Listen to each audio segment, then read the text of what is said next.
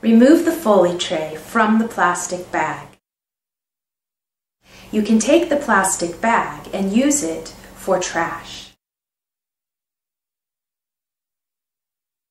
Carefully open the Foley tray.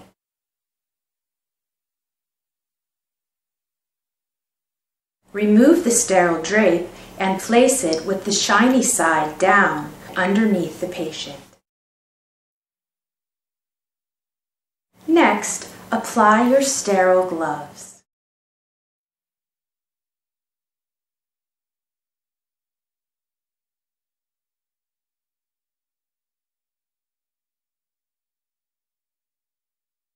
In this video, we will not use the fenestrated drape or the collection bottle.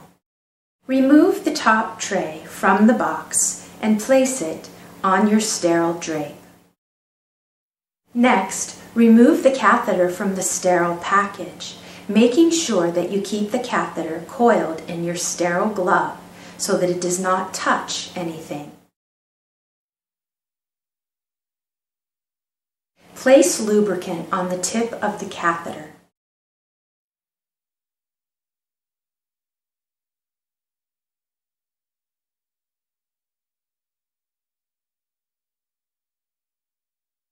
Attach the sterile water to the port that will be inflating the balloon.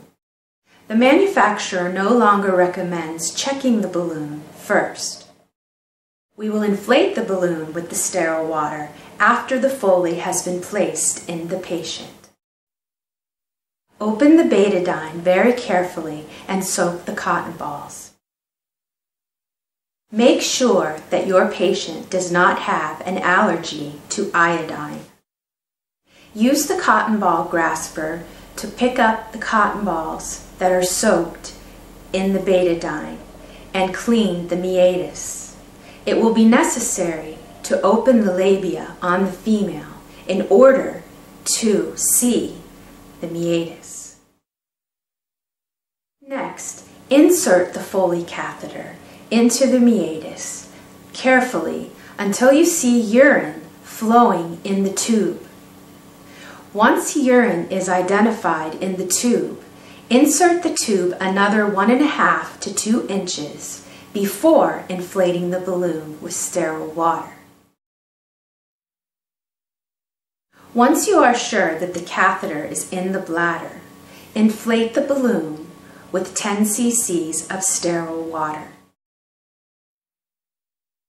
Gently pull back on the catheter to be sure that it is in place. After the Foley has been successfully inserted, tape the tubing to the side of the patient's inner thigh. Be sure to leave some slack so that the tubing is not pulling.